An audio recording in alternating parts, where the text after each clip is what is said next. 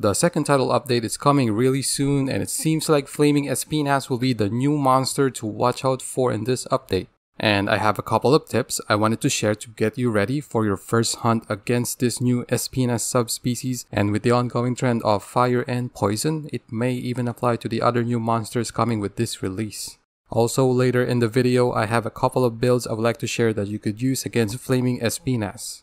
But before we start, just a quick reminder to leave a like and subscribe if you found this video helpful and want more builds and tips in the future.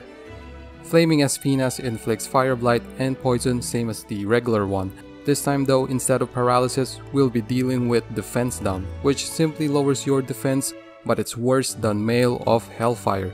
It's like fighting a master rank monster with high rank armor. To get rid of it, you can consume an adamant seed or armor skin, or use the Hunting Horn's defense up song. Another way will be to use the armor skill Quick Breath. This cures all blights and status ailments that doesn't prevent you from moving after you do a skill swap.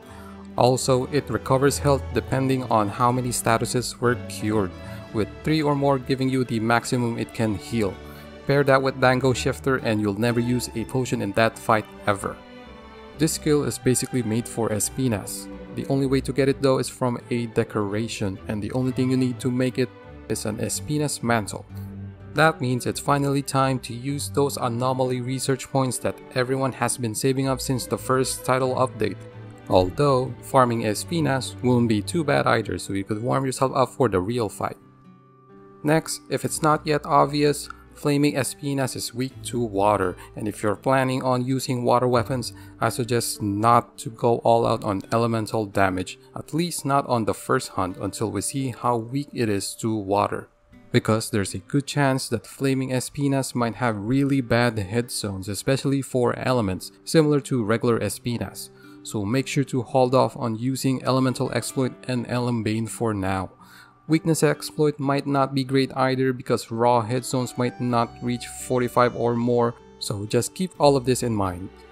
Here's an example of a set if you're a Charged Blade user. This is just a basic set for SAED spamming. Having elemental resist at 20 prevents elemental blights, but this set doesn't reach fire resistance 20 because of Mail of Hellfire.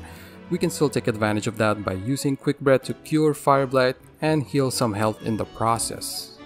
If you really don't want to run Mail of Hellfire, or if you don't have access to it, replace the Sinister Grudge waste with the regular Basil Geese waste. You'll end up with the same skills except for Mail of Hellfire, and you get Razor Sharp as a bonus. This set has an extra level 1 slot that you can use for anything, like Flinch Free if you play multiplayer.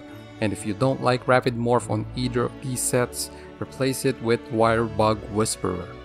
If you want to play online support so you can help your team survive against Flaming ESPINAS, then I recommend using a Hunting Horn. The Teostra Hunting Horn has the best melodies for the job. It can cure both poison and defense down.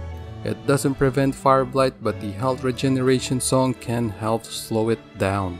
We're running an immortal set with this because you need to stay alive to keep your team alive. We're not using wide range because I don't think it's worth it on a Hunting Horn, but if you really want it, just replace all defense boost jewels with wide range jewels.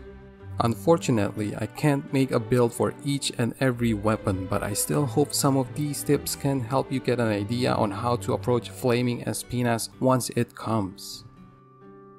I'm really excited about all the new monsters we'll be getting and possibly new skills that we'll soon be playing with. So watch out for new and exciting builds by hitting that subscribe button and leave a like if this video was helpful. Thank you so much for watching and see you on the next one. Take care.